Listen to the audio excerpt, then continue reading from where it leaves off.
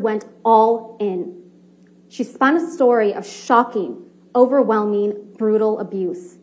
She came into this courtroom prepared to give the performance of her life, and she gave it. Ms. Heard's acting coach, Christina Sexton, testified that Ms. Heard has difficulty crying when she is acting. You saw it. Ms. Heard sobbing without tears, while spinning elaborate, exaggerated, fantastical accounts of abuse and everything going on in her mind almost a decade prior while enduring that abuse. It was a performance.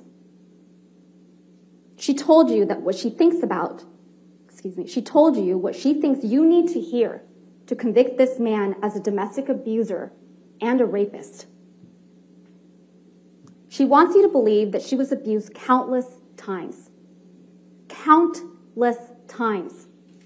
over the entire course of their relationship. But as Mr. Chu and I promised you, the evidence just does not bear that out.